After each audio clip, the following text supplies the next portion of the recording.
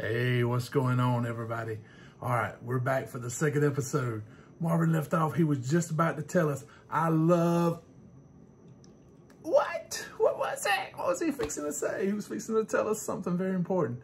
And I kind of teased one of my subscribers and good friends that's over here at Landstar. I kind of teased him about this episode, but I told him, I said, man, you better make sure you watch episode number 2 because we're talking about you.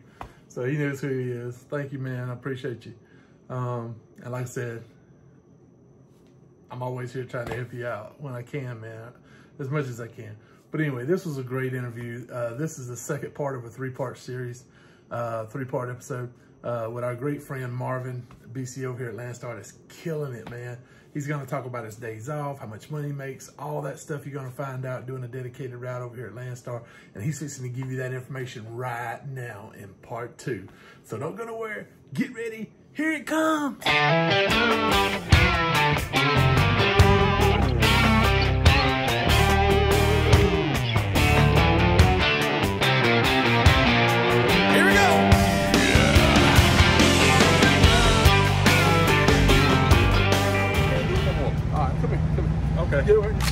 Look at that camera and say how much you love dropping hooks. I love, what's a comedian to say something like that? I love dropping hooks. I'm lazy, I'm retired, I am not working hard, dropping hooks. And then it's a light load. This load is ready already. It's ready. I just talked to my man. That segment was for one person, and you know who you are. Oh, I don't know who that is. He's a Landstar BCO, and when he first got here, he got a trailer from Landstar, right? They give us a trailer. He got a extra lease trailer, right? It doesn't have all the, I guess, tracking on it and stuff like the rest of it. I don't know. Anyway, they don't keep up with him on that one as much as they do the rest of them. And he has had that trailer ever since. He's been here, man, I want to say close to a year, maybe.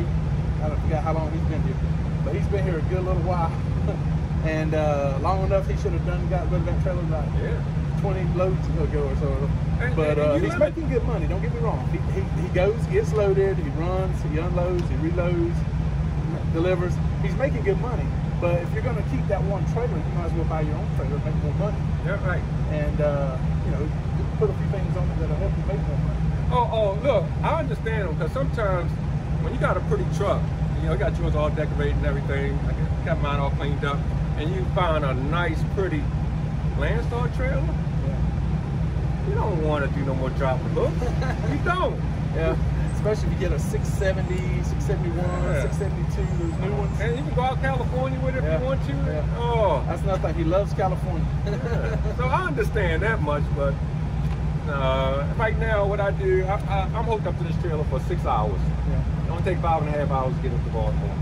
And that's it. So. Now here's one of his concerns, and you can help address this concern for him because you do a lot of dropping hooks.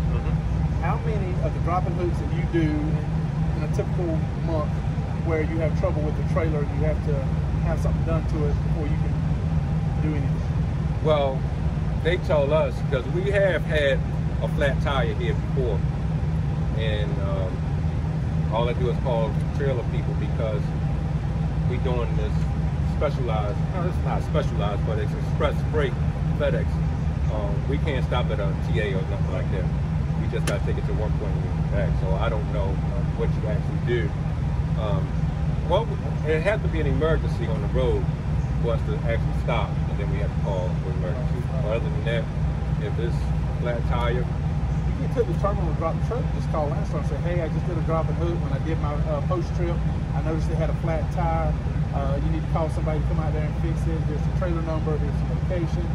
They should take care of it because they're getting at least 7% of your money that you could be getting.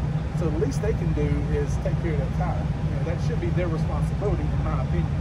Yeah, I agree with your opinion on that. However, in our time, since the 1st of April, since we started doing this, I think we had 3 trailers with a flat tire, and I called, and nope. I don't know if it's the pandemic, if it's other. I don't want to make excuses for them, but that is something that they should be able to handle, whether they're working from home or working in an office. They should be able to take care of that thing. You would think.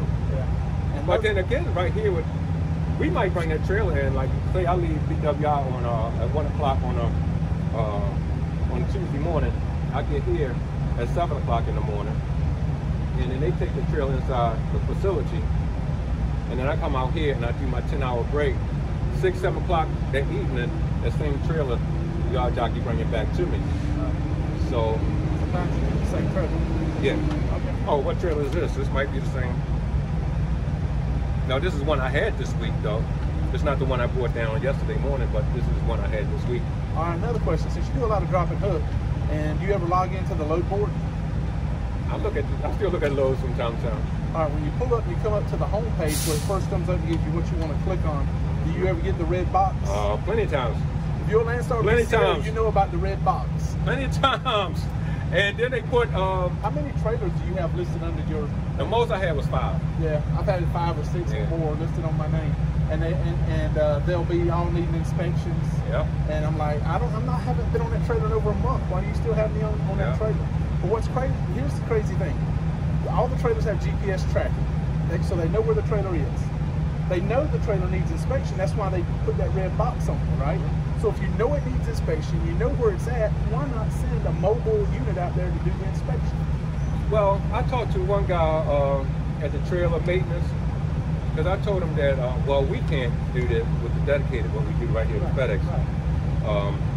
And then y'all only paid us $25. Because then they said that, well, they working on that, maybe they up it to $100. Yeah. Because you sit at a TA or someplace like that, it can take you all day. In Baltimore, me and Derek, right there, we go to parkour. I'm telling y'all a secret, those who are in Baltimore. Don't do the TA in Jessup. You do the parkour on East Baltimore.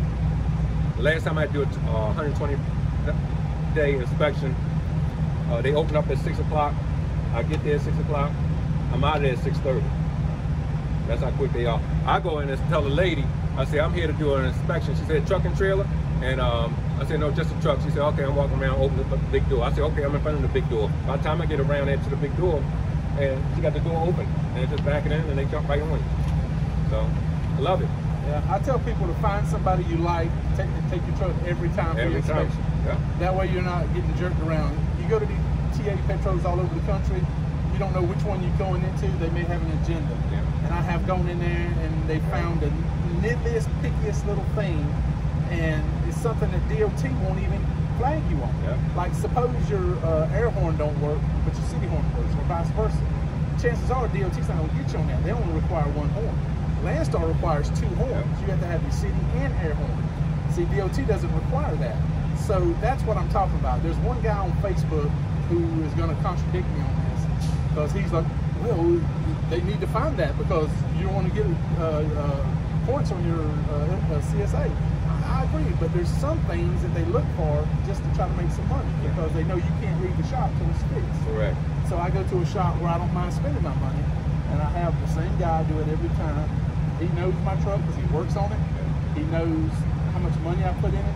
You know. And the guy at the parkour in Baltimore, he said, do you have the paperwork that I gave you before? Because then he don't have to go and do the brake specs. Because I just showed him what he did last time. Not what he did, but the brake specs he talks about. I don't know what the brake specs are. But I show him that, and then he said, okay, good. So he don't have to get underneath there and then measure the whatever he's doing. I don't know. See, that's one thing I want to try to get in the new Volvo is the disc brakes. That's what I'm hoping for. Yeah. Oh, do they have the disc brakes on the new ones? Oh yeah, definitely. Oh, wow. Not standard, but you can get the disc brakes. I want to say it might come standard with the front disc brakes. I'm not sure, but you can get all disc brakes, and that's what I want to get. That's why I don't want to go through Long Mountain, because all their trucks are spec the same. And I'll let you in on a secret that a salesman let me in on.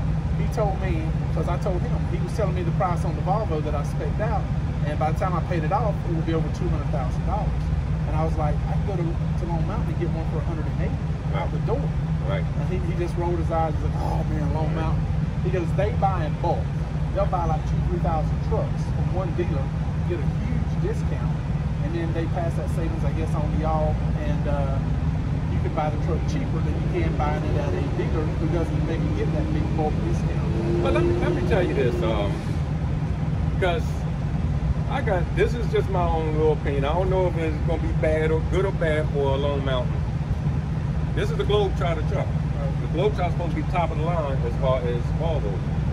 But this is, in my belief, my opinion is the bottom of the line as far as a Globetrotter. Because the mirrors, you know, don't have the big handle mirrors and don't have all the little stuff like little guy had his Volvo.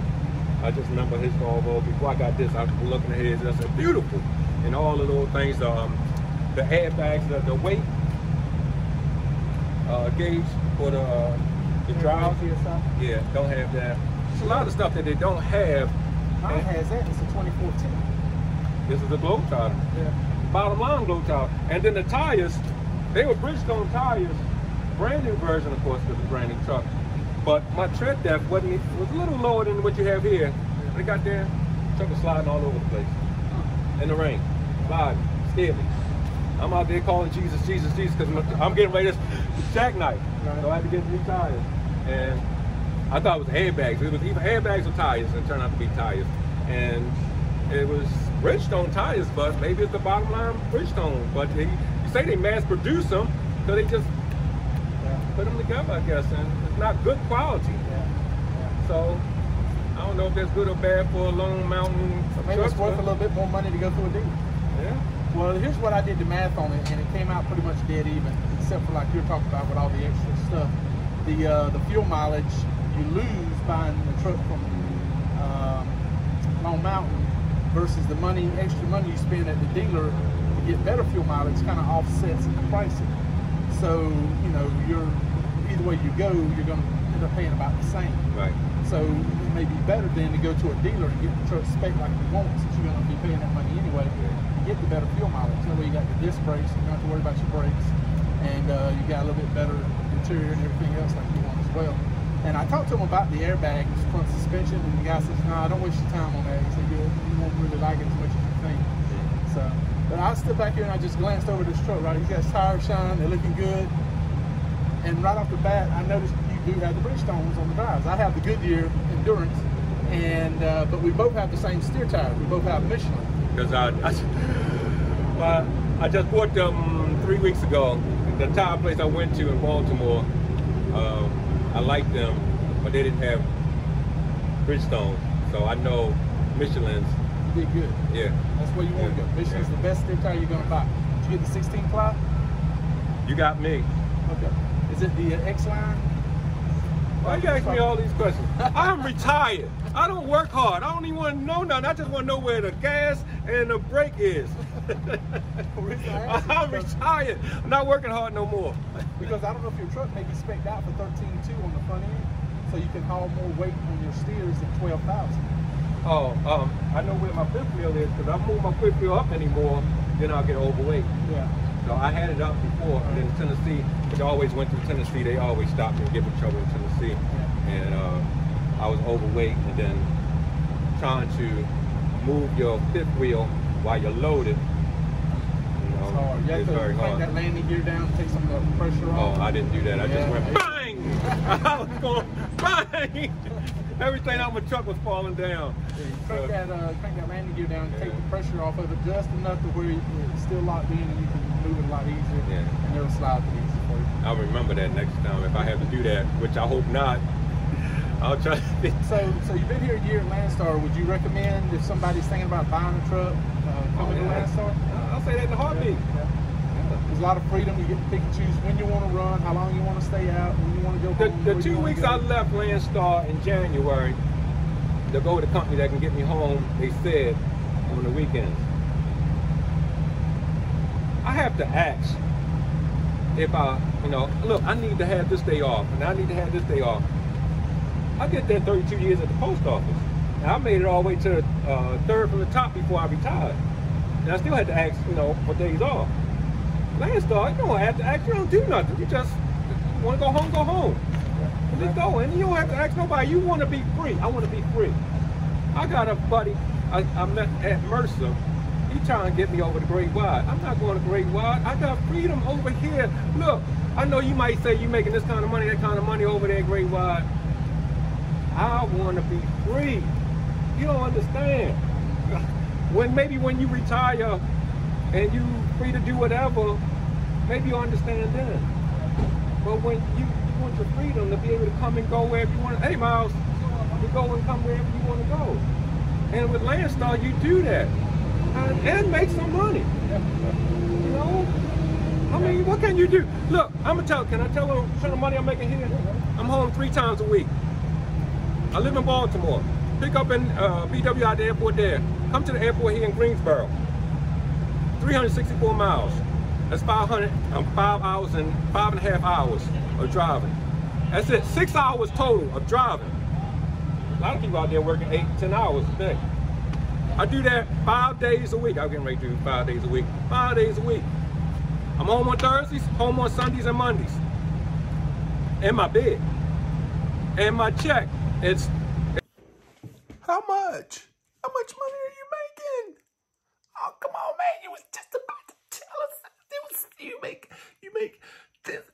And you stopped. Oh. Come on, man. You got to tell us how much money are you making on this route. I want to know. Do you want to know? All right. Then you got to come back for the final episode to find out how much money he's making on this route. You're going to be surprised. It's a big number. To be home as much as he's home and to make that money, I would do it in a heartbeat. So y'all hang around. Come back for episode number 3, and we'll find out, final episode, what kind of money old Marvin's making over here at Landstar. Thank y'all so much for watching. I really appreciate it. This guy is really cool, man. If you would, leave a comment down below and just tell him, say, hey, man, thank you for doing this interview, and let him know how much you appreciate it. Because, I mean, he took his time. That he could have been 50 miles down the road by the time we finished that interview if he hadn't hung around, you know, and just went on home. So everybody, thank him for doing it for me, if you would, please. I appreciate it. He's, like I said, he's a really cool cat. I really had a fun time talking with him. Hope I get to do it again. But anyway, y'all come back and we'll catch the final episode, number 3, and find out how much money that man is making to pay for that big, beautiful Volvo.